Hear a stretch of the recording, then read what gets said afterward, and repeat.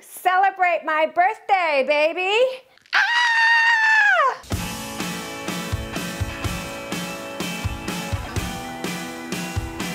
This is habit forming because this makes life easier. Welcome back to my channel. I'm Robeson, and I know I don't look like I normally do when I come on here. I have kind of a fun, somewhat maybe random video for you today. Before I get started, I want to thank our sponsor, Care Of. I will tell you more about that a little later in the video. But here's what I'm doing. The subject of my makeup has always been kind of random to me. It has nothing to do with interior design. But you know what? As I thought about it, I realized actually it does.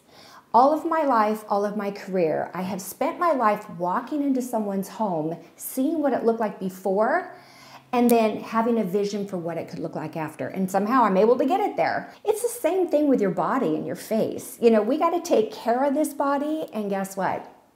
On April 1st this year, I'm turning 65 years old. So it's now a full-time job. Not kidding. Today I'm going to show you how I do my makeup and my regime on vitamins and the things I'm doing to try to make myself feel as good as possible and look as good as possible. So let's get started. You'll see that I have linked in the Show More box below a bunch of these different products that you're going to see today. Now it's funny because when you typically watch someone who's doing a makeup tutorial, it's a brand deal or they're using brand new makeup and it looks so perfect. Well, mine is just what it is. I just kind of at the last minute decided to do this video, so you're seeing the real, raw, true stuff. I start with a thin layer of foundation. Now the foundation I wear is probably thicker than what most of you are used to wearing. And I do that, well, for a couple of reasons. One, because I'm on camera a lot, so this is pretty much what I do when I'm filming. But I'm also older, so I'm trying to cover up my blemishes, my little red spots, age spots. And there's a few little tricks that you can do if your skin is aging like mine is, and I'll show you what that is. I even include putting that thin layer of makeup all over my face, not just my face, but my throat and my actual eyelids, both under and over. It just gives kind of a foundation. Funny, it is foundation, right? But it gives me just a starting point.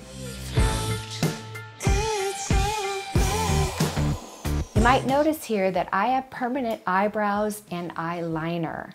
And although it looks a little funny with no makeup on because they look super dark, when I do put my makeup on, I don't know, it all just kind of blends together just perfectly. The next thing I do is add a liquid eyeshadow. And this is in sort of a caramel color. Again, it's linked below if you're interested. And this gives me a nice base for kind of a shadowing and contouring of my eyelids. I take an additional brush and I blend that out to my eyebrow line and then into the corners of my eyes. The next step is to take some liquid highlighter and I take that kind of out almost towards my ears and then underneath my eye. Then I use a previously moistened sponge to softly blend that into that light layer of foundation that I've already put on. Now, I'm just going to tell you, you're going to look a little bit like owl eyes for a few minutes, but as the other layers go on, it'll all begin to make sense. If I feel like the color of the highlight I used is not bright enough, for instance, on a day I'm going to be filming, I add just a little dollop of an even lighter shade of highlighter and blend that in as well. A little tap of that same light white highlighter on my eyelids themselves. I think it really brings out my blue eyes. Just keep it on the lower lid, right about up to that crease. Time to use a second little sponge. I add just a little bit of warm water to it and squeeze it out. And then I use my foundation, the same one I used before, and I start the process of the second layer of foundation. I'm careful to blend around that light highlight color that I put on so I don't get rid of it altogether, but I do blend it so that I no longer look like an owl. The sponge effect, I think, leaves a smoother finish than the brush does. That's why I use that for my second layer. I give it a once over, and if there's anything else that looks like it's not quite smooth or blended in, I take care of it right then.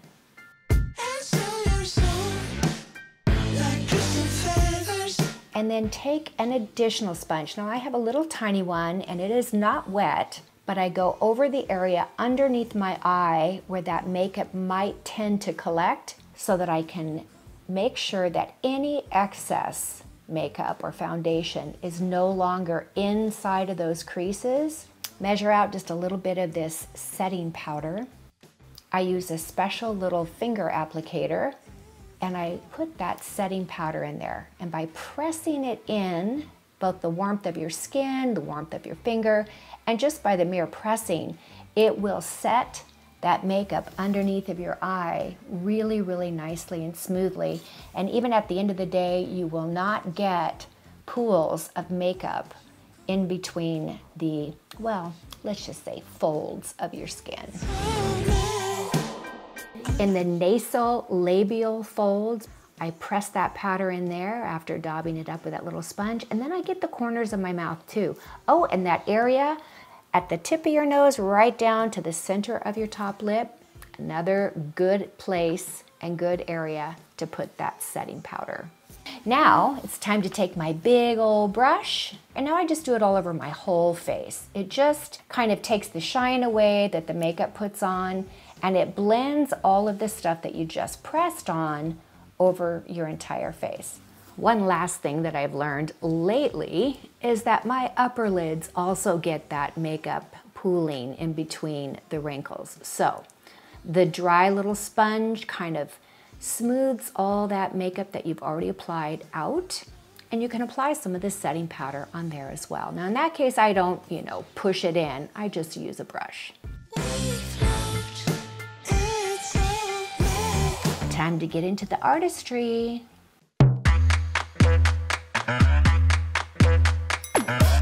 Here's what I like so much about Care of and why it appeals to me. Well, by answering the online questionnaire that Care of has put together, it's super simple. How does your skin feel generally? Like, it feels like a snake skin. Dry, tight, or flaky. Well, it does flake sometimes. And dull. Oh, I get to pick more than one. Should I pick all of them? I'm a hot mess. I mean, if I need something, I'm gonna say it because I don't like how my hair is growing or my nails. So they know exactly what I need, and they put it together for me like this. And they put it in this really easy to use pouch. And all your vitamins and supplements, for the most part, are in here. That is so simple. I'm about ready to leave on a trip, so I'm just gonna pull out 5 of these, stick them in my suitcase, and I'm done. In my packet of supplements and vitamins, there are some things in there that I would never have known that I need. This one is for your hair and your skin, and it's called Anther Tantin. And it's from the Himalayan mountains, and apparently it's supposed to make your hair and your skin look good. How do I look so far? Okay, good, it's working. And this one is iron. It gives you energy. Oh my gosh, if I get focus and energy, that is a win. This is habit forming because this makes life easier. When you go and check it out online, if you use the KenWoven50 discount code, you're gonna get 50% off of your first month. So it's a subscription-based plan and it'll come to you every single month. Pretty amazing.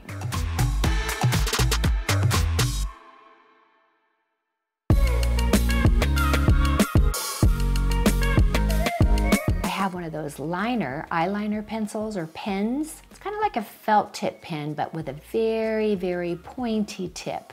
You'll notice I don't go all the way into the corner of my eye yet. I go in pretty far, but not all the way to the corner. There she is. She's starting to get some eyes. With all that makeup, my light colored lashes, and my light colored eyes, I almost disappear, right? I find that a waxed pencil, and I use black, a charcoal black, to create an under eye liner, works just fine.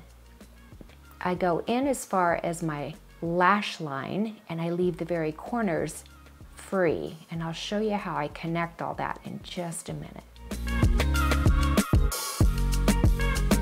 I'm going to try now to show you the brushes that I use and the shape of them. I think it would be helpful for you. I just, look at that. Isn't that just disgusting? I told you, I'm just using my regular makeup. Trust me, it's way prettier when it comes. All right, this is where I take, this is the only time I use any kind of metallic anything on my face, because I think metallic tends to exacerbate your wrinkles. But I use just a little of this, and it's a charcoal, like a metallic charcoal. I really love it. And I cover, essentially I cover that black wax pencil.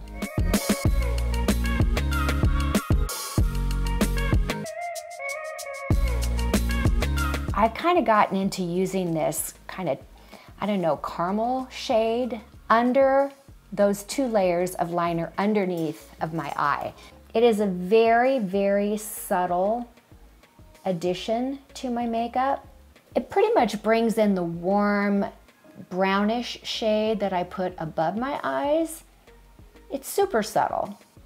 Time for a little refresh on that coppery color that I put above my eyelids, trying to create some depth. Now this is an angled brush, and I just go in with more of that color. Now remember, it was liquid before, liquid shadow. Now it is a powdered shadow. I just fill that in and I blend it out. While I'm in there, I use a skinnier brush, but equally soft and blending, to bring that caramel color right down into the crease in the corner of my eyes as well. I wear Moxie lashes. The magnetic liner is what keeps these cool lashes on, but that magnetic liner is not something you want to get in your lashes if you can help it. Taking care to make sure that I have a fair amount of this liner in the corners. I find the corner on the outside and the corner on the inside are both super important in order for these lashes to hold all day. Just a little side note, you probably want to let that magnetic eyeliner dry for a good 3 to 5 minutes. All right, now here's how I bring those tattooed eyebrows back into the scene. Now the foundation I wear is pretty heavy duty. So what I do is I use some of my soap, and then I have a special brush, my little pink brush, and I use that to mix up some soapy water and just run that across my eyebrows. And then I go over it with a Q-tip afterwards. Now you're gonna see when you look at the other eye, the difference between the eyebrow that has the foundation still over it and the one that does not. Now I use my super white blending brush to make sure that all these different things I put on are blending so it doesn't look jarring in any one location. FYI, I do that same soap and water trick to my lips, because for some reason that foundation really sticks to that area. So by putting a little soap and water on it and using the old Q-tip trick, my lips are primed and ready to receive both lip liner and lipstick.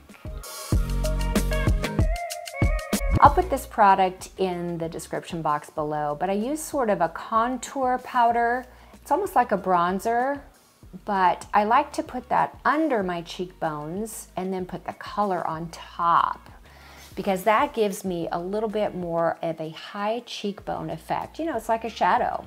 Time to put on the blusher, and I do a mixture of both pink and rust. I don't know, I'm sure somebody makes that color, but I just mix them up because I have them and it seems to suit whatever I'm wearing. Now remember, you've got that light highlight just below the eyelid part, your lower lid. So you want to make sure that you keep that channel of the bronzer or the shadowing underneath of your cheekbone, the color on the cheekbone, and the light is still above that. Well, I take that big old blending brush I have that still has some of that setting power in it, and look how beautifully those two colors blend together. You see the difference of it being blended versus not? Now my face is starting to come into what you guys know as me.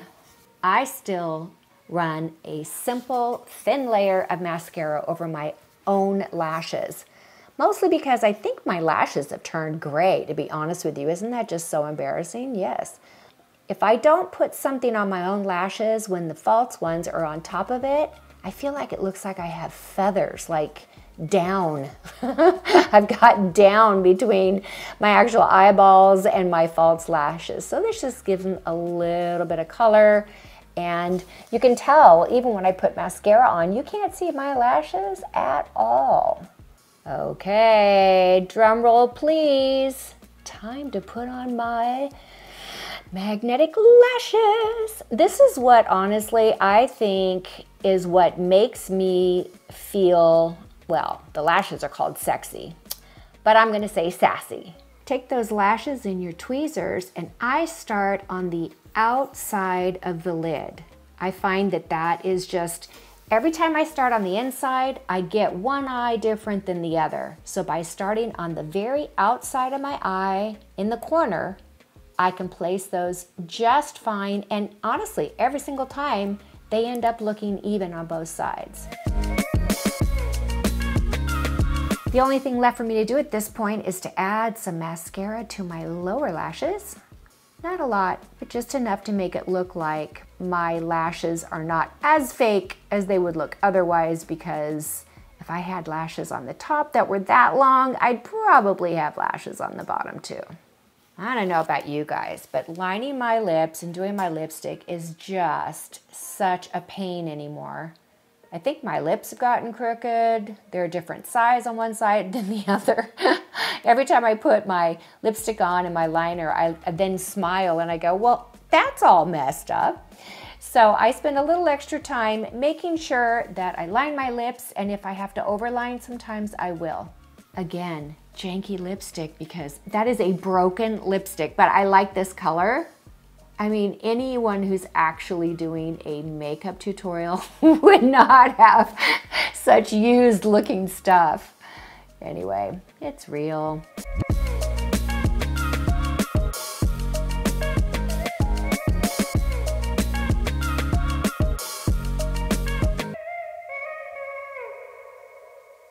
I am going into this next season of my life with all cylinders firing.